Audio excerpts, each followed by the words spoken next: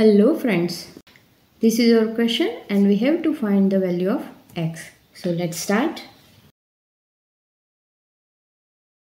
So our question is 6 raised to square root of x plus 6 raised to square root of x is equal to 24 raised to square root of x. Here we have 2 times 6 raised to square root of x. So we can write it like 2 times 6 raised to square root of x is equal to, and here 24 can be written as 6 times 4 whole raised to square root of x. Now in the next step we can write it like 6 raised to square root of x times 4 raised to square root of x. Now in the next step, for eliminate this part 6 raised to square root of x, we will divide with 6 raised to square root of x both the sides. So these 2 get cancelled out and here these 2 get cancelled out. Now we have 2 is equal to 4 raised to square root of x. 4 can be written as 2 square whole raised to square root of x. Now let's remind this rule. If we have a raised to b whole raised to c, then it can be a raised to b times c. According this rule, we can multiply these two. So it will be 2 is equal to 2 raised to 2 times square root of x.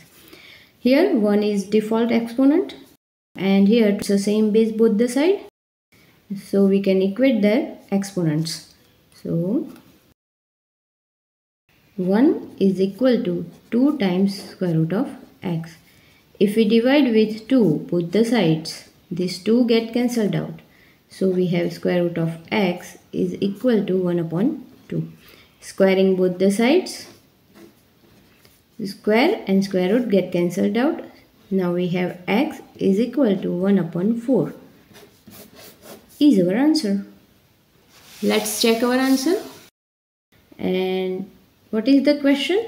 6 raised to square root of x plus 6 raised to square root of x is equal to 24 raised to square root of x.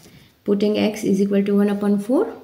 So it will be 6 raised to 1 upon 4 square root of 1 upon 4 plus 6 raised to square root of 1 upon 4 is equal to 24 raised to square root of 1 upon 4.